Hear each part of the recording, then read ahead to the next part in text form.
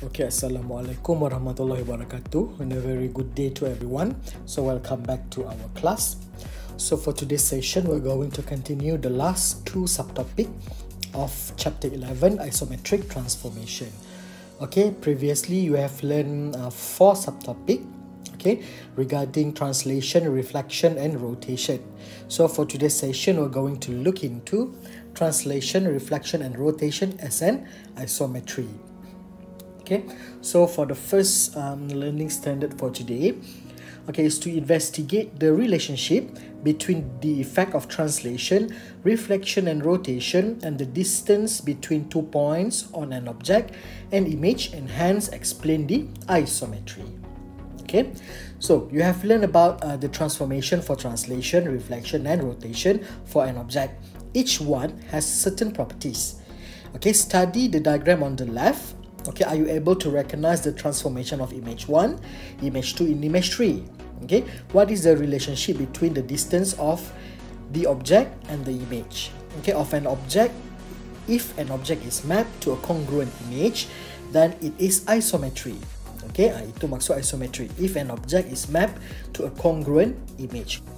Okay, so isometry is a transformation that maintains the distance between any 2 points on the original object. Okay, the isometric transformation will retain the original shape and size of the object.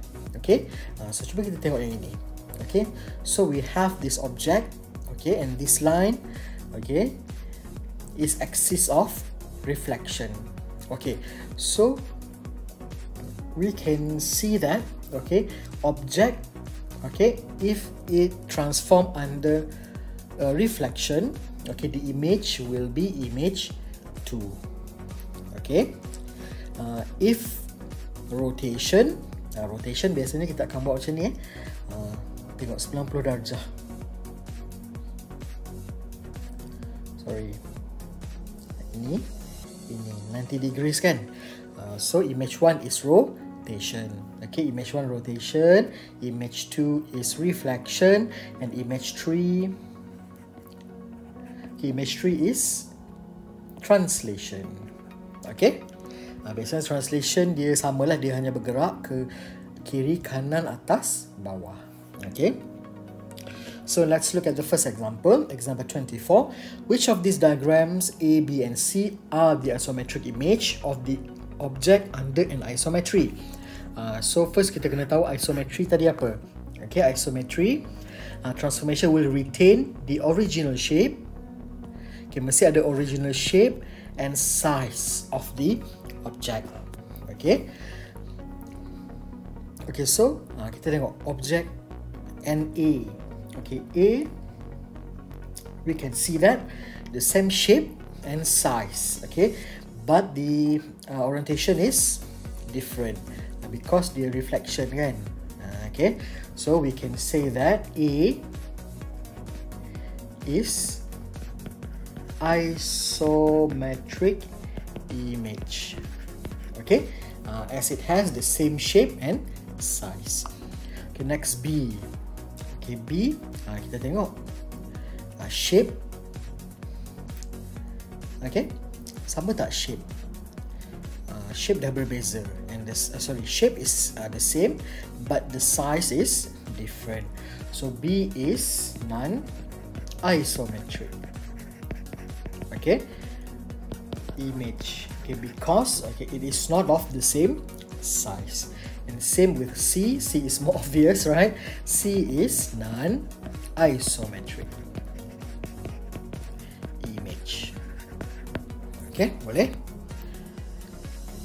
Okay, so let's move to the next learning standard. Explain the relationship between isometry and congruency. Okay, look at the purple object. Purple, okay, can you state the image which is congruent under transformation of reflection? Okay, can you determine the axis of reflection for this isometric transformation? Okay, so kalau ni macam mana?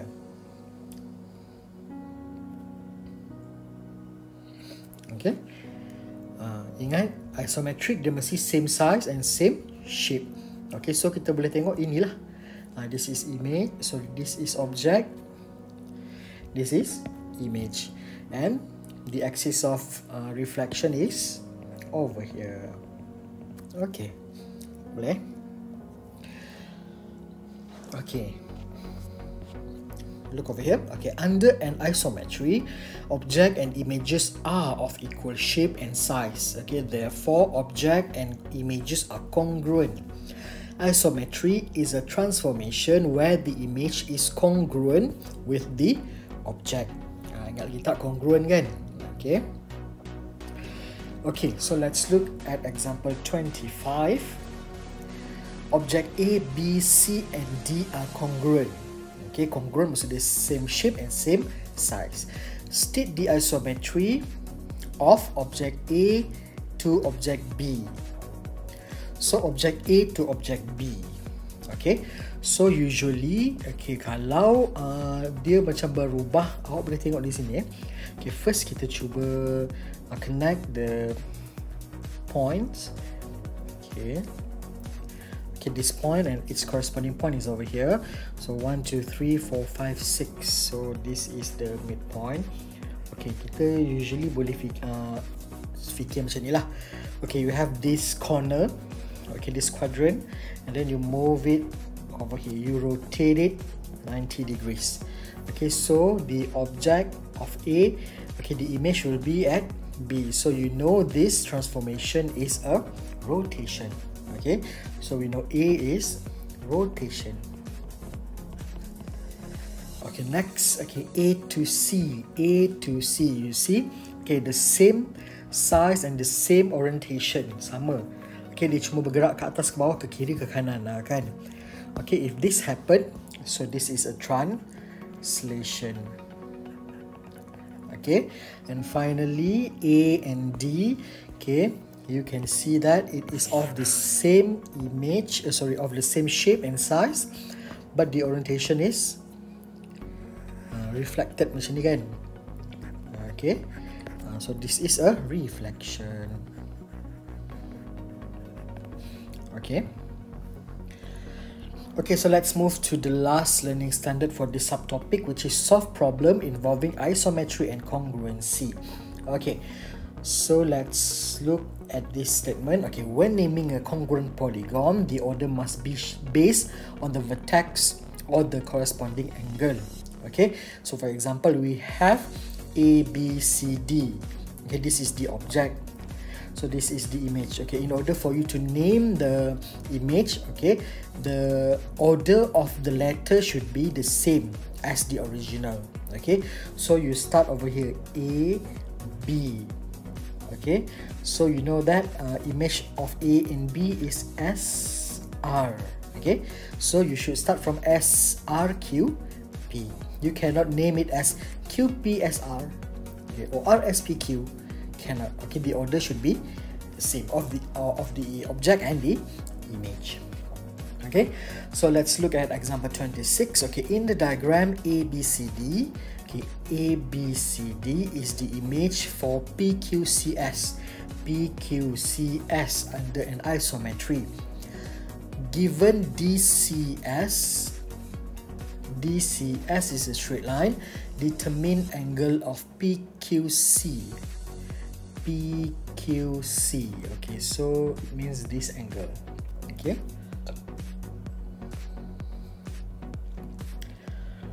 Okay, so if these two objects are isometry, okay, so we know that the triangle in the middle is segitiga sama kaki. Okay, it should be a what type of triangle?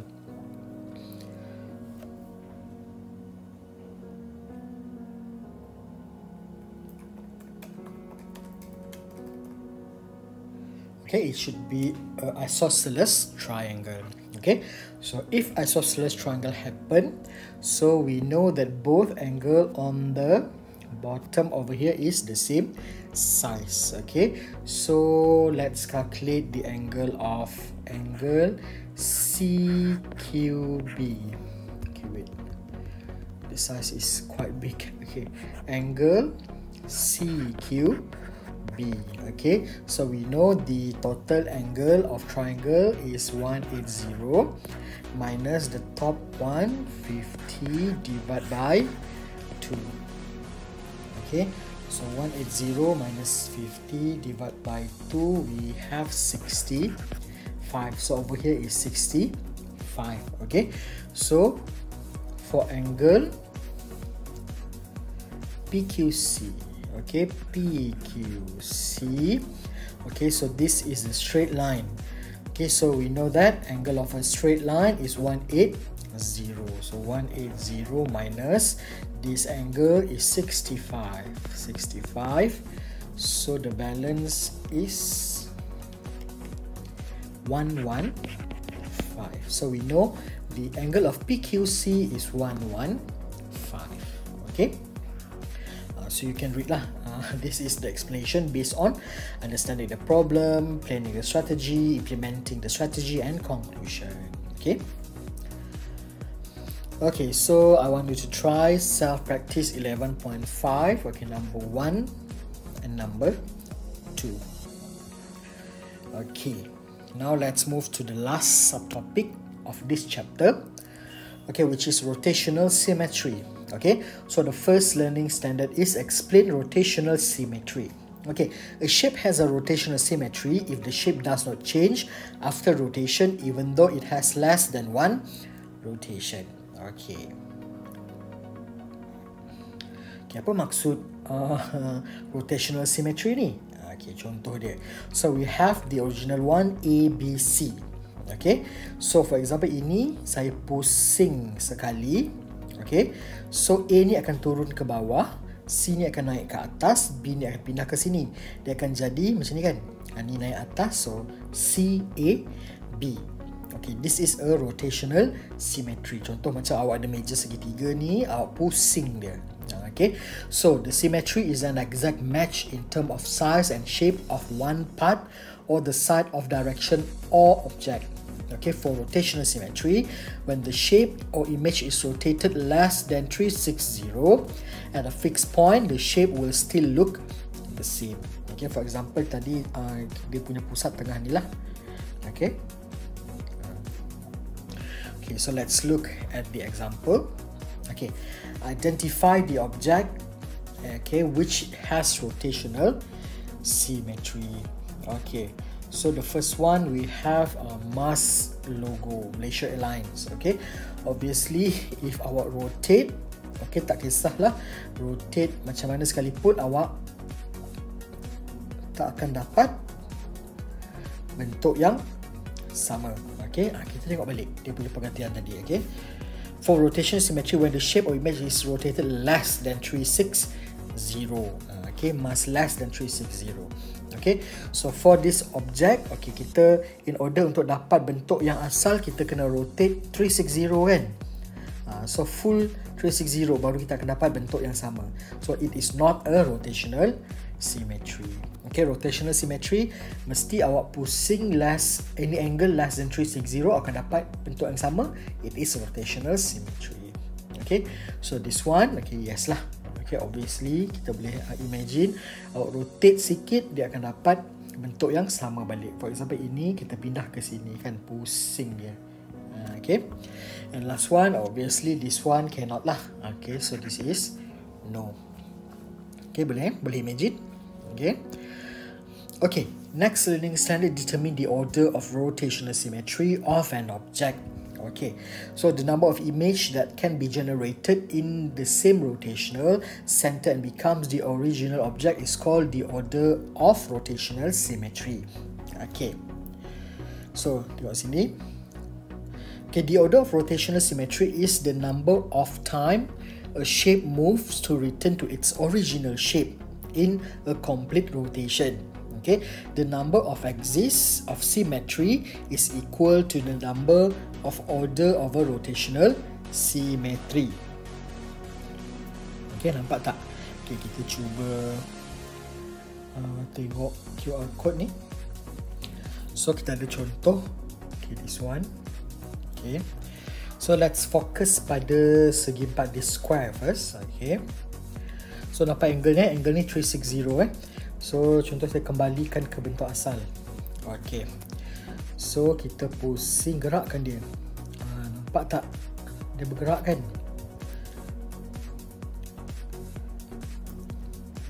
Satu. Nampak tak daripada perubahan dia tadi kan? From this part dia pergi ke sini. Okay, this one is 1, 2. Okay. So yang sini dia pergi sini 1, 2. Okay, dia patah balik ke sini. Sorry, dia ke depan 3, 4. Boleh. So dia ada 4 lah. Okay, so order for square. Okay, tengok di C C ini dia akan ke sini. Okay, 1, 2, 3, 4. Ada 4 pusingan. Okay.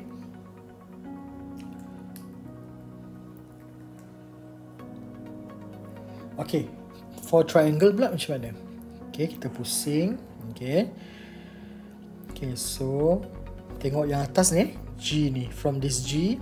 Okay, 1, 2, 3. Sampai dia naik balik ke tempat asal. Okay, so ulang balik. Okay, tengok balik yang G ni, this G. Okay. Okay, turun bawah 1, 2, 3. Okay, so we know that the order for a square is 4. The order of a triangle is 3. Okay. Okay, so let's look at example 28. Okay, determine the order of rotational symmetry when a position of A changes to D in the diagram on the right. Okay, so sekarang cuba tengok sini. Okay, from A, okay, kita nak tukar ke sini kan? Okay, so cuba tengok sini. A dia akan pergi ke B, B akan pergi ke C, C akan pergi ke D. Okay, so that is the order. Okay, determine the order kan. So ni order dia, A to B, B to C, C to D. So kita ada 3 orders. So first order A to B, second order B to C, third order is C to D. So dia akan end up macam ni lah.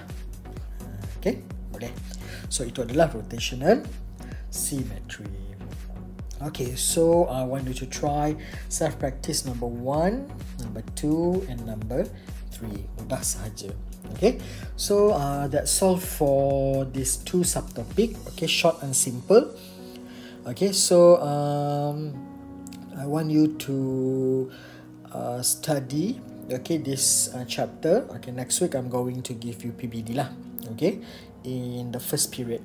Okay, so I think that's all for today. Thank you very much. Thank you for your attention. So if you have any problem, you can comment down below or just ask in the Telegram group. Okay, so thank you very much. See you next time. Bye.